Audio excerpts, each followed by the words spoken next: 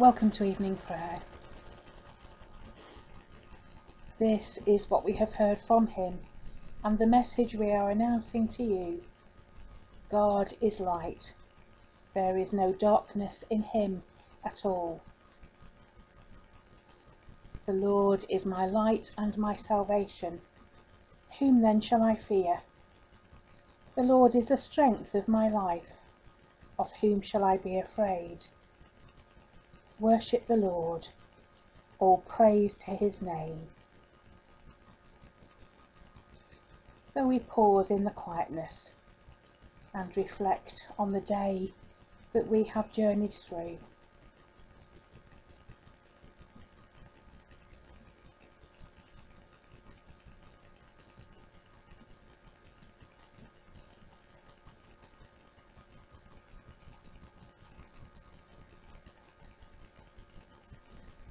That this evening may be holy, good and peaceful. Let us pray to the Lord.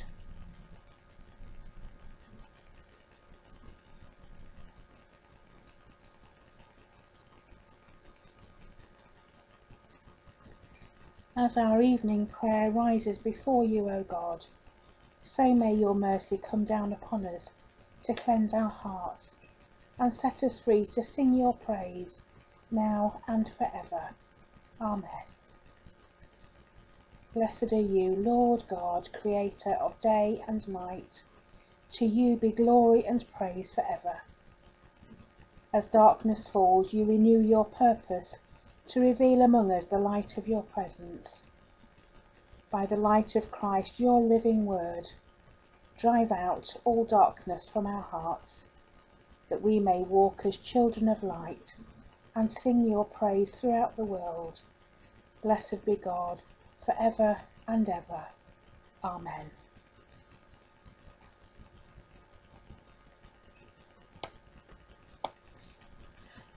Reading from Matthew chapter 9 and verses 1 to 9.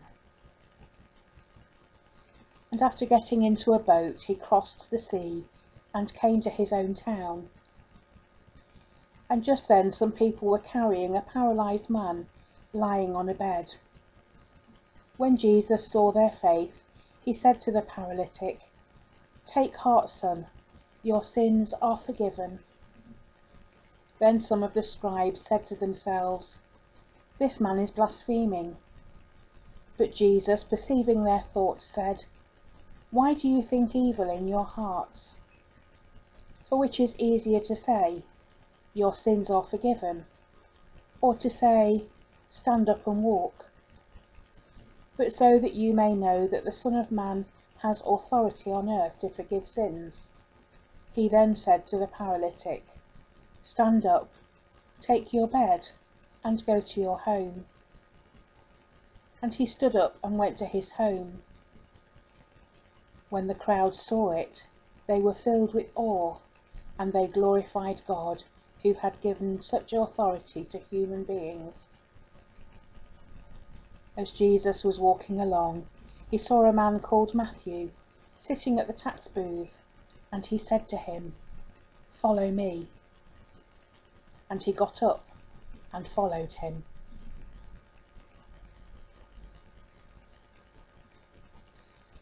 Very often in the Gospels, things are immediate. Jesus is walking along, sees Matthew, and says, "Follow me." And he got up and followed him. We don't see any further conversation or any hesitancy on Matthew's part.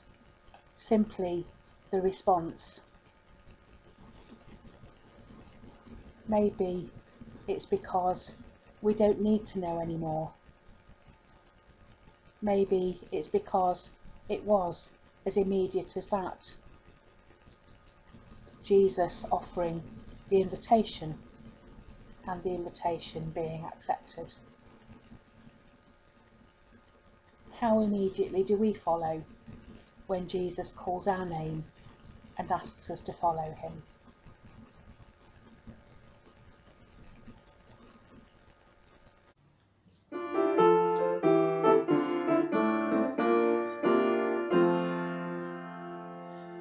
You love the one of me if I but call your name. Will you go where you don't know and never be the same? Will you let my love be shown? Will you let my name be known? Will you let my life be grown in you and you in me? Will you leave yourself behind if I but call your name? Will you care for cruel and kind and never be the same? Will you risk the hostile stare, should your life attract or scare? Will you let me answer prayer in you and you in me?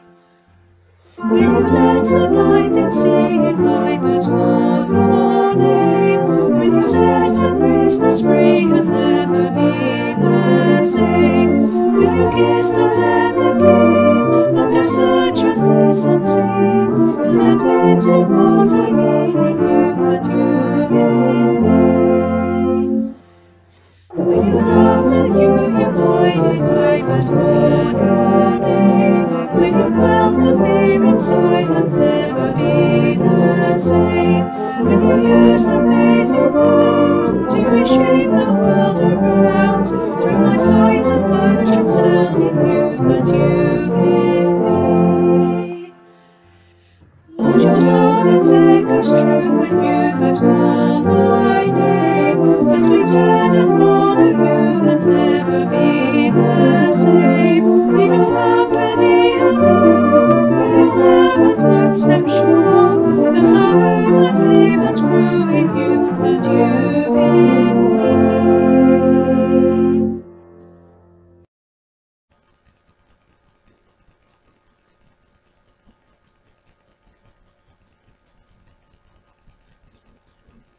Let's pray. We pray to God the Father, who has reconciled to himself all things in Jesus Christ. We pray for peace among the nations, that God may rid the world of violence and let peoples grow in justice and harmony.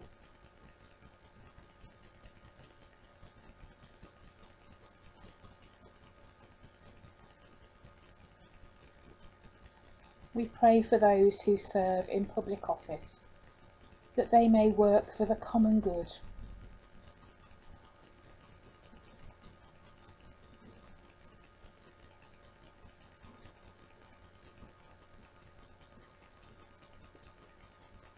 We pray for Christian people everywhere, that we may joyfully proclaim and live our faith in Jesus Christ.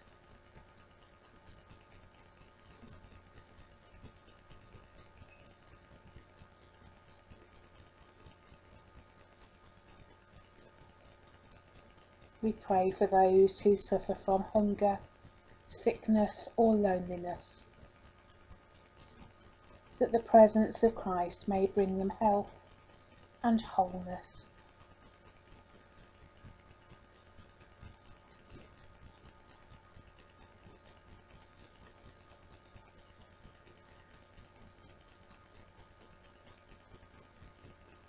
So let us commend ourselves and all for whom we pray to the mercy and protection of God.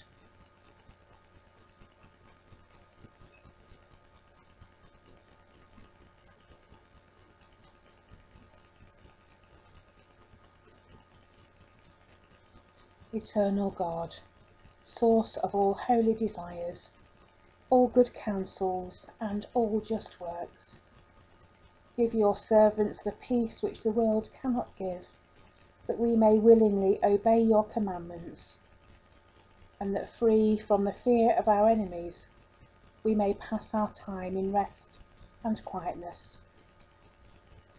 Lighten our darkness, Lord, we pray, and by your great mercy defend us from all perils and dangers of the night. For the love of your only Son, our Saviour, Jesus Christ our Lord. Amen.